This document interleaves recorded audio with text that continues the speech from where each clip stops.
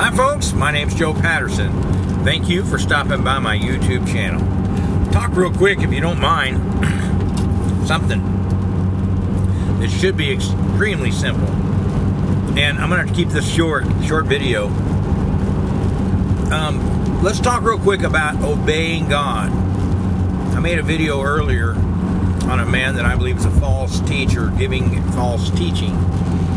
The understanding, and many people will teach you this, if you are coming into the Lord, say you're young, immature, you're trying to come to know God more, and you want to serve God, and you try to hang around people that you think you respect, you honor, because they've been around a long time, maybe going to church a long time, whatever. This is an issue that needs to be settled in your heart and in your mind. You need to know the true understanding of, what did Jesus teach? And quite simply said, this is what the Lord Jesus taught.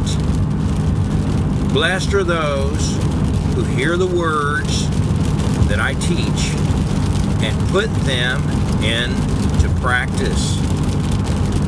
They will be saved. The people who hear the words I teach and do not put them into practice will fall. This is taught by the Lord Jesus, folks. I just quoted to you. It's a parable about the people who build on the rock or the people who build on sand. You're welcome to look it up, Google it. Jesus teaches many places in the scriptures of understanding, about learning to understand that if you claim to know Him, yet you do not obey Him, you do not obey His commandment. This is Jesus, folks. I'm quoting what Jesus said. Jesus said, anyone who claims to love me but does not obey my commandments is a liar. There you go. Simple, easy to understand. So it is an act of obedience to confess Christ with your mouth and to believe in your heart. It is an act of obedience just to even do that. So I have people who comment on occasion on my YouTube channel. They say, Joe, what you're teaching is that people have to depend on themselves, not Jesus, because you say that you have to obey to be saved. And I'm not saying you have to obey to be saved at all. I'm quoting Christ Jesus, our Lord and Savior, who tells you that you have to obey or you will be condemned. Jesus is the one that said it. I'm not inventing anything. I'm not trying to market anything or brand anything. It is the Lord Jesus' teachings. He is the one that says that He is the vine and we are the branches. He said in Him is the only way we can do good work. In Him. And if you are in Him and you don't produce the fruit of the kingdom of God, that means you're doing something. You're producing something with your faith. He says, not me, Jesus says, if you lack, if you don't produce it, that you will be cut off by my Father in heaven and thrown into the fire. This is Jesus preaching. All through the scripture, Jesus, by the Holy Spirit, the apostles, all of them are teaching that you must repent. You must take on newness of life.